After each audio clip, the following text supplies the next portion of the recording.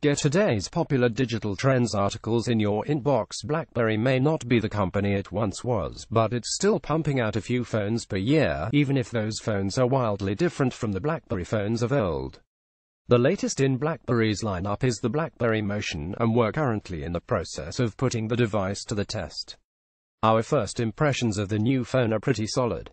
The device boasts a decently sturdy feel, and the motor inside the phone offers a satisfying vibration when you type on the software-based keyboard. There's also a so-called convenience key on the phone, which allows you to activate apps at the touch of a button. We programmed it to activate Google Assistant. The design of the phone isn't bad either.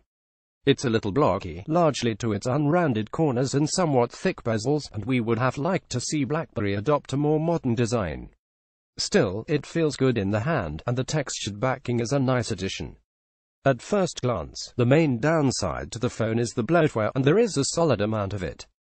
We have to dive a little deeper into the phone to see if those extra apps are useful at all, or if they're simply there to push BlackBerry's apps and services. Hopefully, it's the former. Is this the second coming of BlackBerry? No, it's not. It's a mid-range phone at arguably almost a flagship price. Still, it's not a bad device. Editor's recommendations.